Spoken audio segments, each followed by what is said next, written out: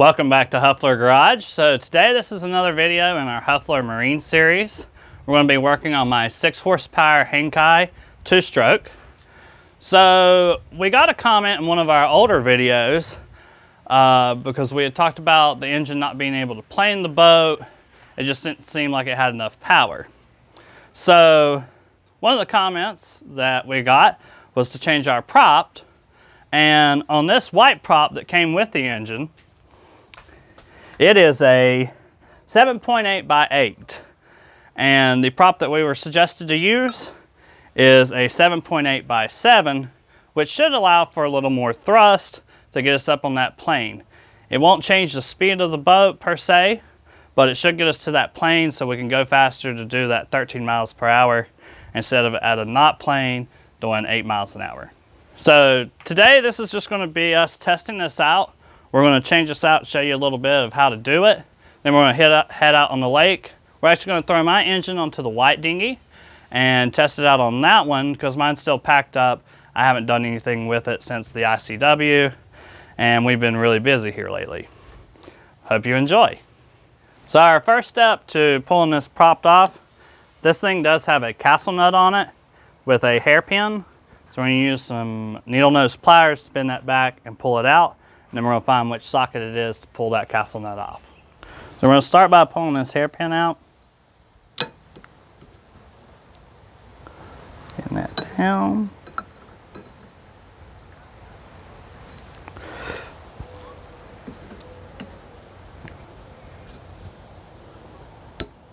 Perfect.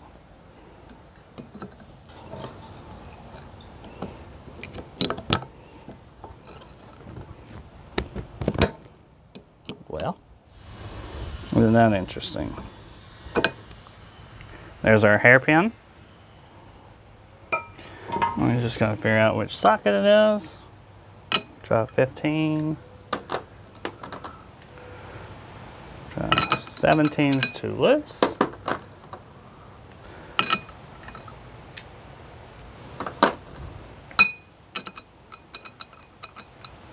Yeah, that might have to do.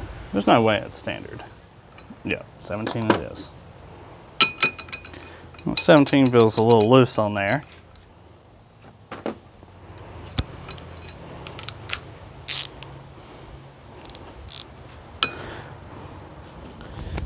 Make sure this isn't a left-hand thread.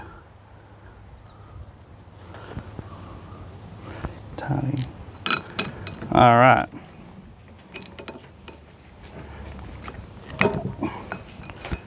Didn't have too much pressure on the nut.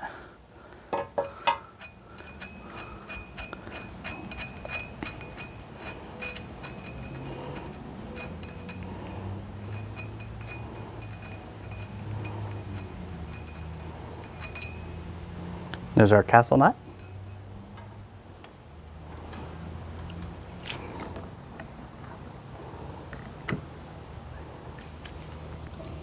I don't believe there should be anything behind this prop, but I'm going to be careful as I pull it off.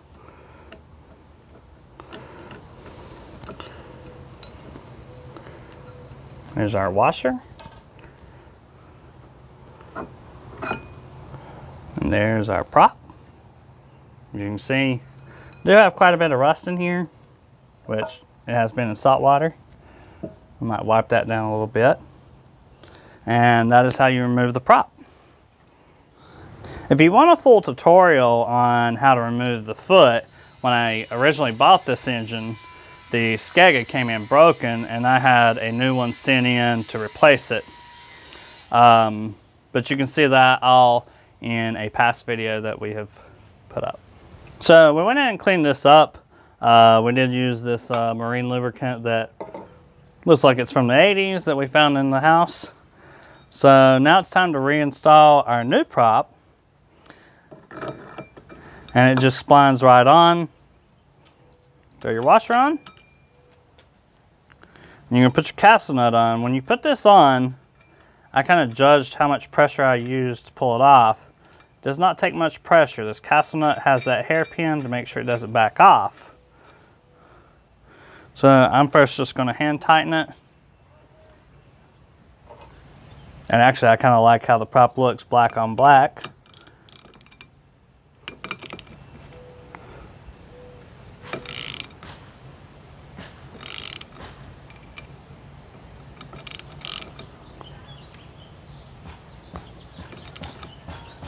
Okay. Now as you do this, that hole that goes through the shaft for the hairpin, you got to make sure you line it up with the castle nut. Now, I've tightened it down just a hair too much.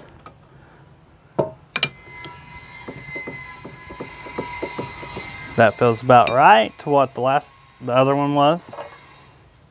So now we can push our hairpin through here.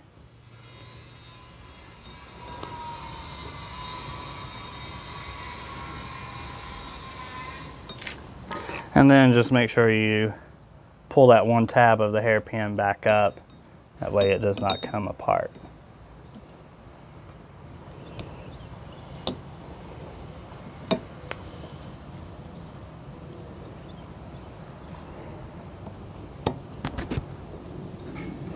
Alrighty.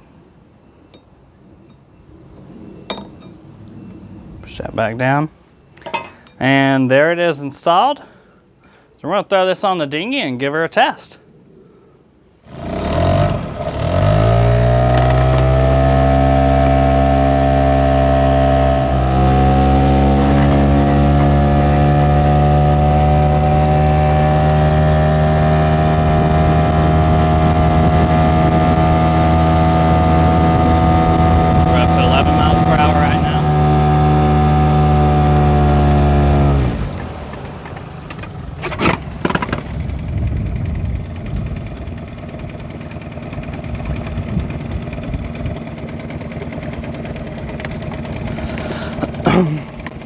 So the top speed we about got to was 12 miles per hour.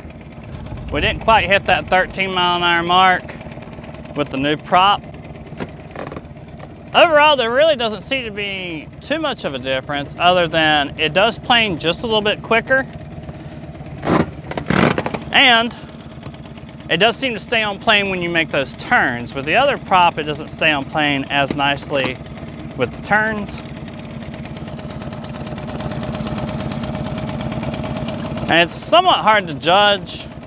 And once I'm able to get my dinghy out, I can put the old prop on one.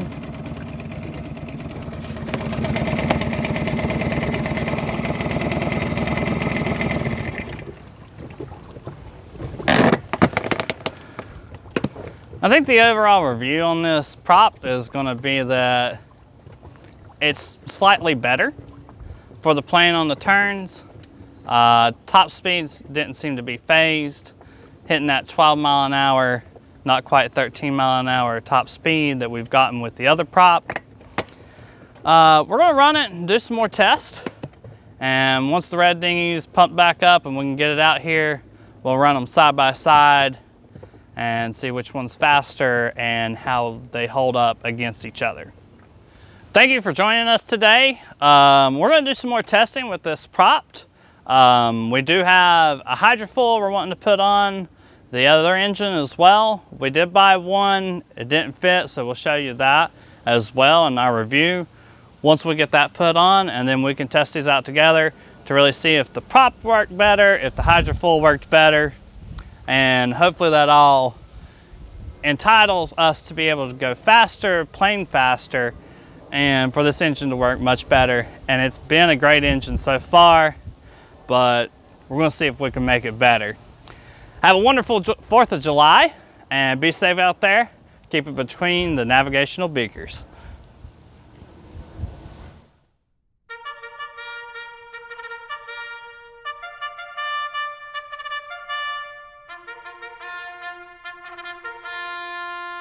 Chester cheetah chewed a chunk of cheap cheddar cheese.